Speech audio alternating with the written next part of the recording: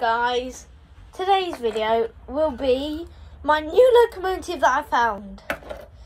And yeah, I'm running another locomotive in the distance, so and it's mallard. But yeah, apart from that, that's all I have running today. Here's my signal. It is up because here comes Stuart. It's a new one that I found. It's an old locomotive, but new to me. So slow. It's a mix of this, I think it's pug window and like an E2 chassis.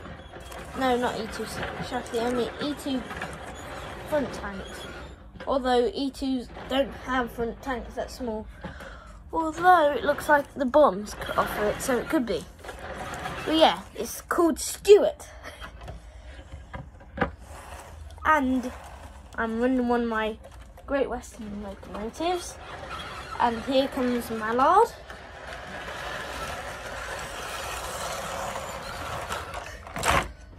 With, actually it's got 3 red and cream mark ones, then 2 maroon ones at the back.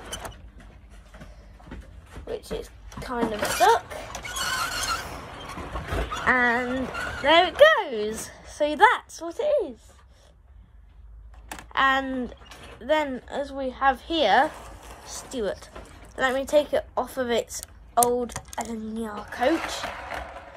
We can see what it looks like. Cute. Tiny little stumpy buffers. And it's got a nice cab. I like the number. Nice whistles. Yeah, that is my new locomotive that I found.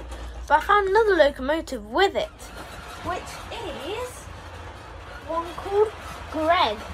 This one looks very similar to, well, I found it in the same place as that. So yeah, that's what Greg looks like. And on my t-shirt, that is one of my favourite animals, a snow leopard. So I will see you in the next video. Over and out, or ta-ra, whatever.